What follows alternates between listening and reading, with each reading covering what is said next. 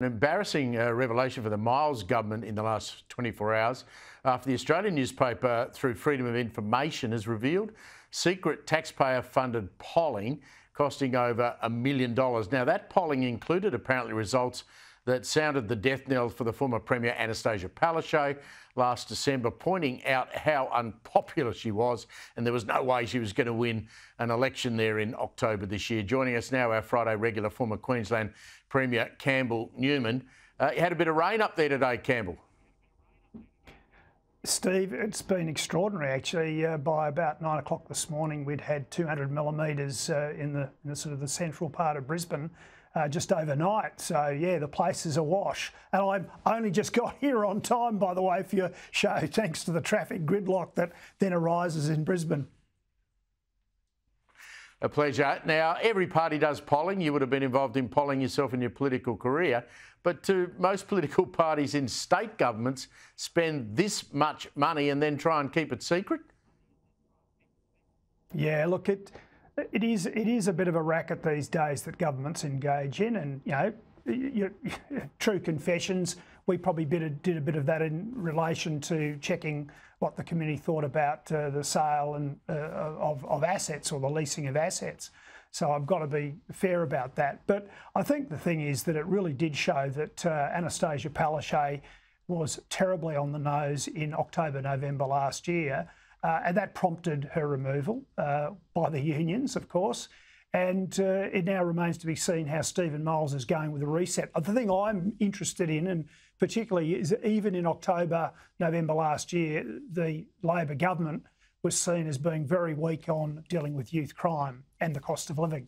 Only 1 in 5, or less than 1 in 5 Queenslanders thought they were doing a good job on youth crime. And frankly, as we've been talking about on your show, it's only got worse since then.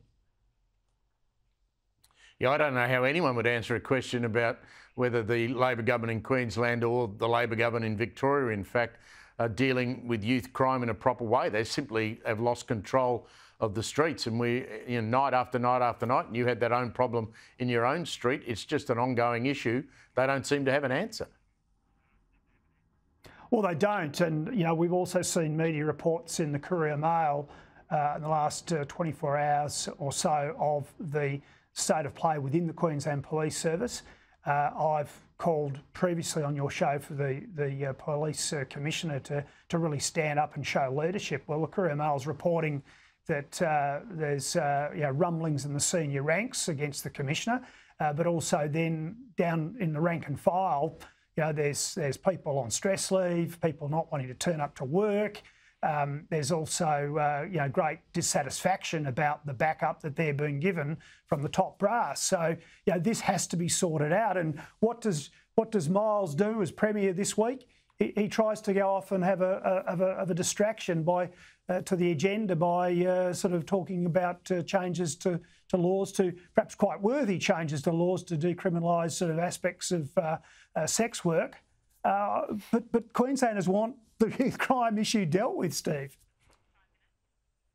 They all love a diversion, Campbell, as you know. Just before we get on to the homeless crisis, I want to talk to you about rents and what that costs in Queensland. Just talking to Ted O'Brien there, with your political experience, do you believe that the federal coalition will have the bottle to go to an election arguing for nuclear? Well, it sounds like it, mate, and I think it's, as you said, it is now a contest of ideas, which is really exciting. I really hope they do. Nuclear's time has come. I've been an advocate for some time, and I think that across the political divide, by the way, that there are plenty of sensible people who get that we won't sort of reduce carbon emissions by sort of windmills and solar panels. It just won't happen. It's too expensive.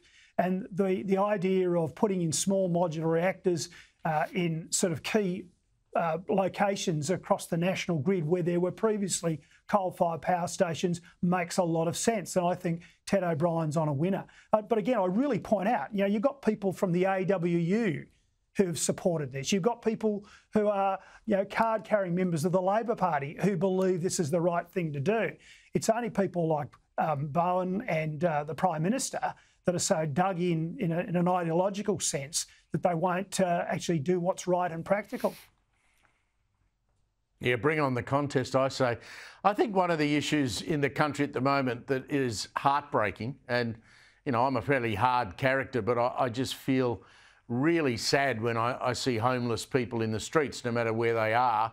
Up in Queensland, that you've got, like the rest of the country, a rental crisis. There was a story this week about one woman who had shut down her cafe.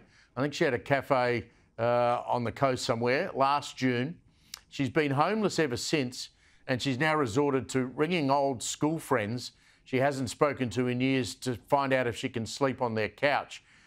Surely we've got as a country to do something about this. It's just, it's a crisis that we have to fix.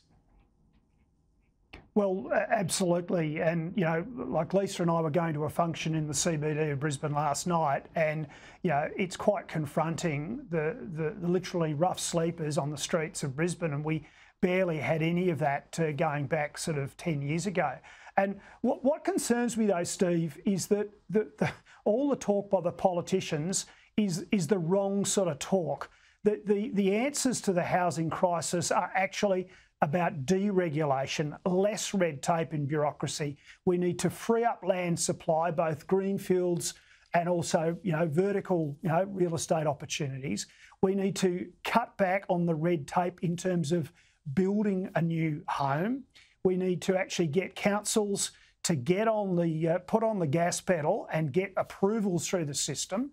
And we need to take off the shackles in terms of the rental market. There are stories now coming out of Argentina that new president, since he has removed a lot of the red tape and issues around you know, landlords and how the rental market works, that actually the rental market has freed up and prices for, you know, rents have come down.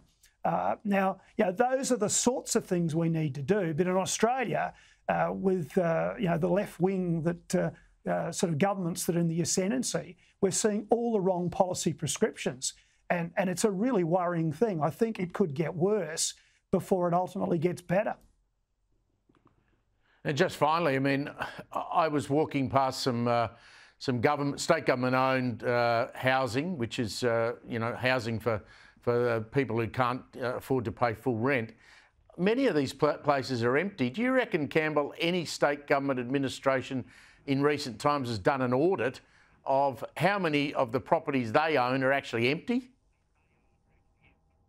Look, that's a really good question, and frankly, I don't know the answer to that. But what I can tell you is there's a problem here in Queensland. You know, when I was a Premier, for example, we had a great deal of trouble trying to convince the Labor Party, and indeed some of the sort of the groups and the NGOs in the space, that we needed to have a policy where, say, if there was a person, an elderly person who was living in a house capable of, you know, accommodating a family of four, that it was right and appropriate that we actually offer that property up to a family and try and get that person who's living alone into more suitable accommodation. You've got to have flexibility. The other big problem, by the way, and this is in Queensland, I can take you within two or 3 kilometres of this studio where there are all sorts of Queensland government properties, vacant land and properties that are just sitting there that should be being used. You know, literally 2 kilometres from here, there is a vast block of land that is vacant. And, you know, it's been vacant for the entire 9 years of the Palaszczuk and Miles government.